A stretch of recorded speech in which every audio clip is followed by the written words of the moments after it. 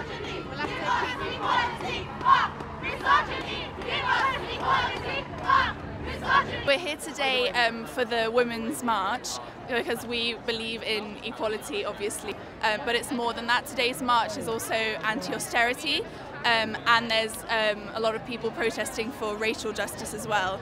Here on behalf of 50/50 Parliament, and we are a cross-party campaign seeking to get equal representation in Parliament, so equal seats, equal say.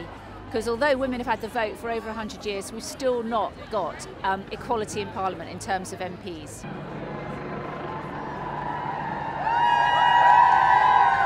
I'm here because austerity is devastating women's lives. Austerity's been going on for more than 10 years, yet we never really hear about the reality of women. This is what democracy looks like. Yeah. This is what democracy looks like.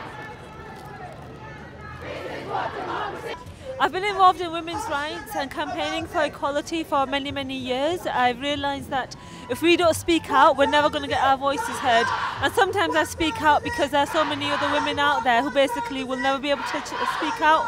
So this is really important to me, and I see this doing this for the rest of my life. I've organised 2 other women's London marches. I've done a march in Shipley for the Shipley Feminist Zealots. I'm really passionate about getting women out together and getting women to walk and talk and campaign and basically stand up for what they believe in. Up with the system, down with misogyny. Up with the system, down with misogyny.